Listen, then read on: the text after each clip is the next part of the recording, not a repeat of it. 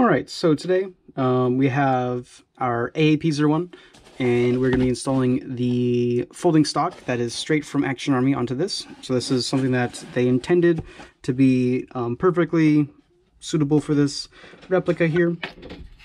And this is an airsoft gun. Maybe I should put an orange tip on there so that the people don't get upset. The nice thing is, I probably need to mention this, or I probably should have mentioned this, but they have the barrel flutes out so it perfectly lines up with the orange tip on this kit that you get here. So basically, obviously, let's go ahead and take this out of the box if I can. I always have a hard time with boxes.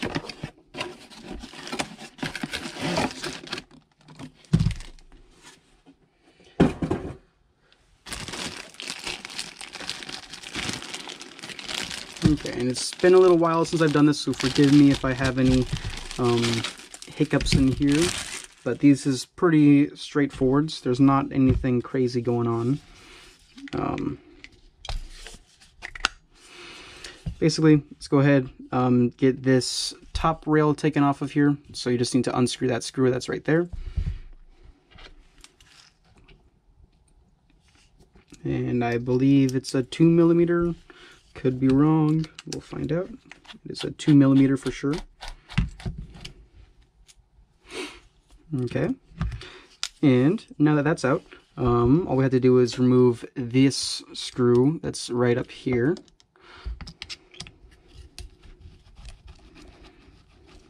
And you can see that a nut just fell out of the other side. And now I can poke it through. So yeah, you got your nut and your screw, and we're on the home stretch already. This is very, very simple to do. So let's remove the rear sight here.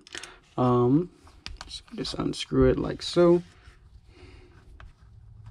With these two screws up here.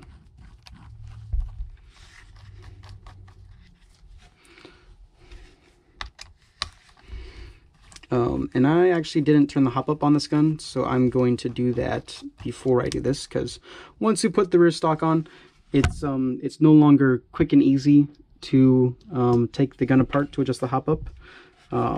So I'll just do that right now.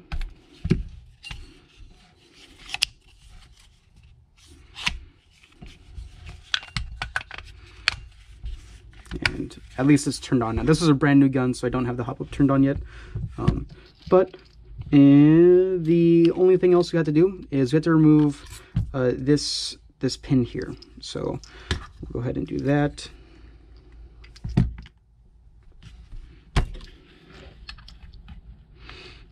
And make sure you do it the way that I did it, where the gun is in this direction. If you do it the other way, you're going to have a hard time because of these serrations that are on there. I don't know if you can see those, but there's serrations on there. But that pin's out, and this needs to slide over the top and shimmy itself into place. And once it's into place, you can push this pin through, or this screw. If it is actually in place, I didn't look. Oh yeah, that's pretty much there. It's just going to be a little bit stubborn. And then if you obviously push down and spin, that's going to help it figure out how to get its way in like that. And then you need to put the nut over here on that side. Press down on it so it gets pushed in. And obviously it pushes the screw back out. But now you can hold your finger over the nut, keep your finger over the nut, and you can tighten the screw down. And it will become tight. And you're good to go there. Now you could just not put on the rear rail piece if you didn't want to, and you could just you could have the stock iron sight sit there. And if you don't put on this rail piece, then you can easily, or somewhat easily, open up the gun to adjust the hop up. But I mean, that's not fun. Difficulty is what we all want here. So we're gonna put the new rail piece on.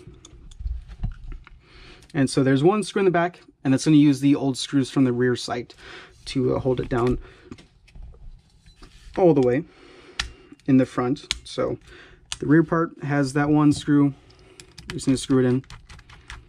Not too much going on. Like so.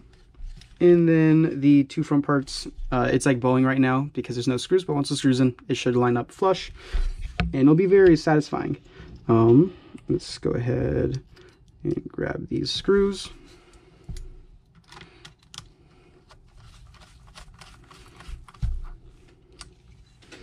Screw them in there.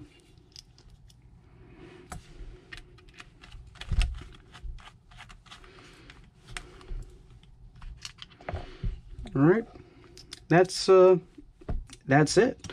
There really is not much to it. It's a very cohesive sort of rail, goes along the top. Obviously, in between the segments, there's like sort of seams that obviously you can tell that they're different parts, but it all is on the same plane. It all kind of matches up in the same style, so it looks nice. Now, to unfold the stock, you literally just have to grab onto it and pull it, and it will lock into place. And you can also extend this with this lever here. You can press this lever, and then you can extend the stock out if you want to. And then you can also adjust the cheek. I forget how to do this because I've never done it before. Oh yeah, okay, so it looks like you pull back and you basically push back out, basically. So you pull backwards, and that unlocks it, push down, and then you can push forwards, and that will lock it, so it won't go up. But if you pull back, then you can lift it up, and you can push back forwards, and then it's locked into place. Probably. Yeah, there it goes. I just didn't do it that time. But yeah, that is the stock attachment. Oh, I'm sorry about that. Now let's see if, I don't know how this is going to be able to get on camera here. I guess so.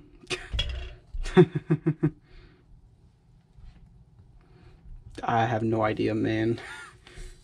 All right, let's see here.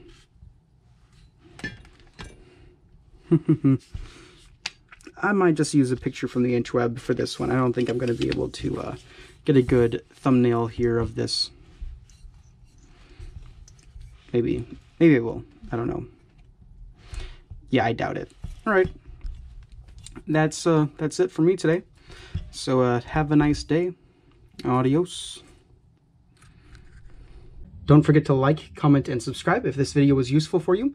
And make sure you check out the link down below. That is a link to our Discord server, and you are welcome to join. All right, have a nice day.